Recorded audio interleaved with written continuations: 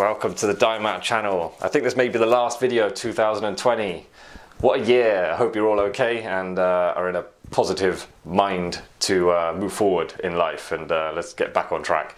Right, today is, by the way, I've caught a cold, that's why I'm all like scarfed up. Got the hat on. My voice might sound different. I'm going to be coughing and spluttering, probably sneezing occasionally, stopping to blow my nose and all that. But it's unusual. I don't usually get ill. When I do catch a bit of a cold like this one got me. I usually fight them off, but this one got me. But I changed the language. I just tell myself I don't get ill. I'm not that kind of person, and I usually get better really quickly. But unfortunately, it got me this time. It's cold, right? It's 1 degree when I leave the house on my motorbike. And my job, I work mornings in a supermarket. In the freezer section, you know when you go to the freezer section in a supermarket and you're like, just get out of here quick. Yeah, I work there 5 hours every day. And then when I'm not there stacking cold things on shelves in the cold area, I'm out back inside a giant fridge stacking things up on big carts, like really heavy things. So it was like proper physical work in really freezing conditions, non-stop. And then I ride home in the cold on a motorbike. So that's probably why I got ill this time. Anyway. Man flu, men are always complaining, yeah. Right, today's a short video. I want to show, I just sold this ring and I have to size it. So I've done the sizing and I just want to use string to polish out a little section on it. So I thought I may as well just do a little video showing string polishing because it comes in really useful sometimes. Right, I'll take my mask off so my voice is clearer.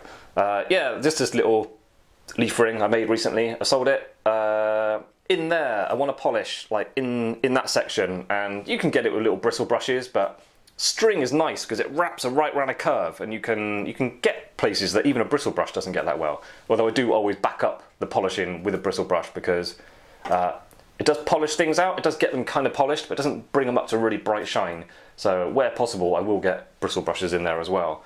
Right, this is polishing string, yeah, from a jewellery tool supplier in London, but it's not special string, it's just string. Like, if you've got any kind of stringy string made of string, it'll work. I would avoid kind of plasticky, nylon-y stuff, or anything like kind of Hessian. It's too phrased too much. It's got to be stringy string. I don't know what you call it. It's made of sort of cotton or proper fibre, I don't know. String. any string will do. This is really thin. I actually think a thicker string would be better. Anyway. I'm sort of reluctant to advise doing this at your bench, but at the same time, I've only ever done it at my bench. It's never caused a problem, but using polish and stuff doesn't mix well if you've got little bits of solder. If you've got like polished dust going on them, they might not flow if you pick up that bit of solder and then try and use it. So keep all the dust and stuff away from your solders if possible. But at the same time, I say I've been doing this. I've only ever done it at my bench, and it's never actually caused me a problem. Right. Anyway, so. An arm's length, maybe a bit more. Yeah, maybe a bit more. An arm and a half, let's call it. Cut it off. If it's the first of my videos you've clicked on, welcome to the Diamond channel. And if you're wondering what I look like, right, so yeah, fold it in half. Fold it in half again, so that's quarters. And then once more, and you've got a bit about that long, yeah, that was like an arm. I just did that, plus a bit, no real maths to it. And then the ends that's all looped around, I just wrap it around and tie a knot in it basically, right at the end. This is harder than usual. Everything's harder than usual when you've got a cold, yeah. And if you make jewellery when if you make jewellery when you've got a cold, you may find the next day, like you come to work or later, the next day or whenever, a few days later when you're better, if you pick up that same job, it will look terrible. You're like, everything's kind of wonky and off. Like you lose your ability to line things up accurately when you've got a cold. And working on things that you find difficult, like at the top level of your skill, really hard, like it knocks your skill level down a little bit when you're a bit ill, so be careful when you're actually working on something expensive or on customers' pieces and stuff. That's been my experience anyway, over the years. Right, so yeah, I've just tied a little knot, you know, just the simple knot like you might do in a dressing gown. I don't know what that knot's called. Yeah, so now I've got that. This wire I've got in my bench, I did talk about this in one of my golden nuggets videos. Ideally it comes out of the bench, then goes down and across, then up and then in the bench. This bit of wire is all I had. It wasn't long enough to do that. Plus, to be honest, I kind of forgot. So yeah, I just banged it in there, and the problem with it just being in like that, when you've got tweezers on there, it sticks up too high. So when I'm mucking about with stones and stuff on there, my elbow's always hitting that and they get in the way, so I always take them off. And as soon as I find a decent bit of wire, I will be remaking that. And you can use coat hanger wire, but it's a bit bendy, like they do kind of flex a bit. I want something strong that I can still bend. So with this bit of string, I just tie it to that.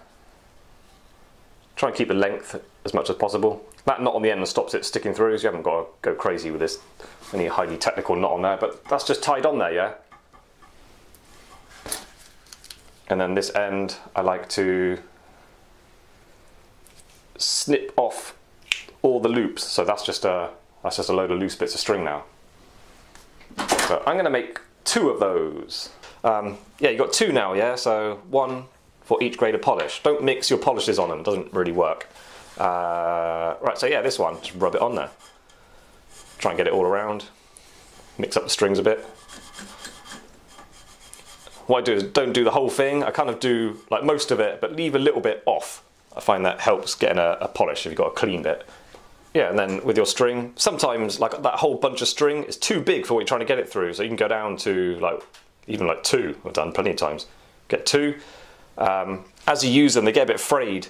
One little trick is to get like a point on that. Is just get it in your mouth and lick it, and all the little frayed bits of string will go to a point, and then you can carefully hook it through. I'll see if I can. I think the more you can get in a space, the better. It's better for polishing. I'm just pushing that through, and where, like I mentioned before, sometimes it's preferable to a bristle brush. Where's my bristle brushes? Oh, I didn't get them out. Come on, there we go. So I'm like pushing that into there. You're only sort of hitting. This is straight, yeah. So you're only hitting where that touches. But string, you can bend it right round, so you can get a proper polish all the way around a rounded piece. So then you just do this. Also, I tilt things, so I've got this kind of like, almost like an S shape going on. Do that on purpose. And then as soon as the polish comes off, put a bit more on. As the polish gets more ingrained into the string, it improves its performance. But keep the piece moving, don't just go up and down in one spot, because that will cut into the metal. So not just left, right, you can rotate it as you're going backwards and forwards and doing this. Right, a bit more polish. Just keep it loaded up. The string goes all waxy and it actually just feels nice to the polish as well. Right, this is only silver, so I haven't got to really go to town on it. Doing this on platinum, you can be here all day. But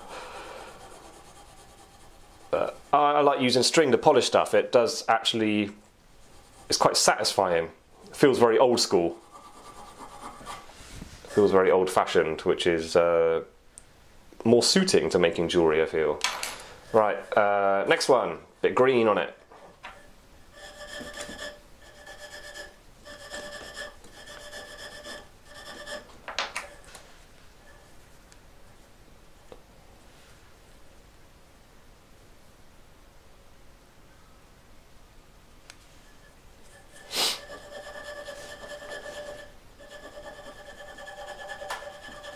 Technically it should start to brighten up now with this one. But like I say, they do polish, but they don't bring things up to a really nice shine, I reckon. So I like to go over what I can with bristle brushes as well. But even bristle brushes are a bit liney, and you loop the surface with 10 times loop. They're quite scratchy themselves. I suppose you could have grades of softer and softer string, bring it up to a really nice polish. Right at the end, you'll have like some like ultra expensive handmade cashmere, or just a polishing cloth. You could make string out of a polishing cloth and maybe do a nice job. Can you see? Is that coming up on camera? It's brightening up a little bit. Can you see? We're looking at these inner edges, yeah? Is that looking shiny at all on the camera? That's just string polishing. I'll probably hit in there as well. Just go around it. Underneath these leaves was matte anyway, so I do that with my paper disc, but all the shank, it's got to be polished. That's how the customer saw it when it was on display. Yes, I will be sticking that in. Maybe even the something like that. Pound shop one, no. But if that was a good quality one, you can see it in my pound shop video. Sort of in there, that little corner, it's all useful. What else we got? Yes, I wanted to show you these on video before. I'm going to do a golden nuggets special edition on polishing, because you know I'm a diamond mounter first, but I'm a clean and polisher second, a setter third, a setter like 10th. But yeah, all jewellery I've made over the years was polished by me, and all jewellery made by all the other people in that business I worked in London, all polished by me. I've done loads and loads of polishing, so I've learned a lot over the years, and it is a really acquired skill. I think it's more difficult than people imagine. I think most people commonly don't polish things enough. Like, you can get a really good shine on stuff, but you've got to polish it more than what I think people are used to. So anyway, I just wanted to mention these. This comes from a modelling shop. It's a little, basically a cocktail stick with sort of cotton wool on the end. And these are actually useful for getting in this kind of thing. I just gently put a bit of polish on the end. I cut it a bit shorter. I put it in my drill, and then you can brighten things up really nicely in here. Little hard to reach areas. They don't last forever, but they're super cheap and they come in packs of like 1 million. So yeah, I recommend these, but not a jewellery tool. It's a modelling tool. And from what I've seen in modelling lately, models people make are amazing. Like, impress me way more than any jewellery I'm seeing being made. Like, proper amazing what people do with little models, little model cars, little model houses and stuff. Yeah, crazy. Anyway, yeah, I use this in this kind of thing. Helps you get little polished areas that might not have been possible before with other tools. Okay. That was it, just a short little video. I wanted to show about string polishing, and then they can stay on your bench. Like, I'm putting all my tweezers back on, they will just stay there now, and they're useful next time. Just go straight to them, just a little zip zip zip, and yeah, you get things, little areas polished that you couldn't do with another tool, so I recommend that. Yeah, so I think this is the last video for 2020. Yeah, so see you next year, 2021. Let's just forget about this year, let's move on. It was not good for a lot of people, so yeah, I hope you are in a kind of at least positive kind of frame of mind, and you have your sort of future planned out a little bit. But be careful. Remember what I said in my Bitcoin video about yeah, there's going to be more financial trouble next year. It's like COVID-19 was the earthquake, and now we've got the tsunami coming. Massive inflation. They printed all this money. They've destroyed like the currencies of different countries by overprinting money. Crazy. There's a lot of trouble coming. So did you buy Bitcoin? I bet you didn't. Have you seen what it's done recently? It's gone up loads, and I said it was going to hit 20,000 before the end of the year, and it has. It's smashed it. It's above 20 now. It was like $14,000 when I made that video just a few weeks ago. So listen to Uncle Diamond Mounter about investments. I'll look after you. And if you want another top tip, Lamborghini Diablos now, the old Diablos, are undervalued. You can still buy them for £150,000. Buy a good one, look after it, like spend money keeping its upkeep in tip-top condition. You will sell it and make 100 grand in like 3 years time. So another top tip for you there from Diamond Mounter, investor, idiot. Right, so yeah, let's finish the year on that little stupid note from me, and see you next year. Let's move forward, let's make some stuff next year. I'm looking forward to it. All right, bye.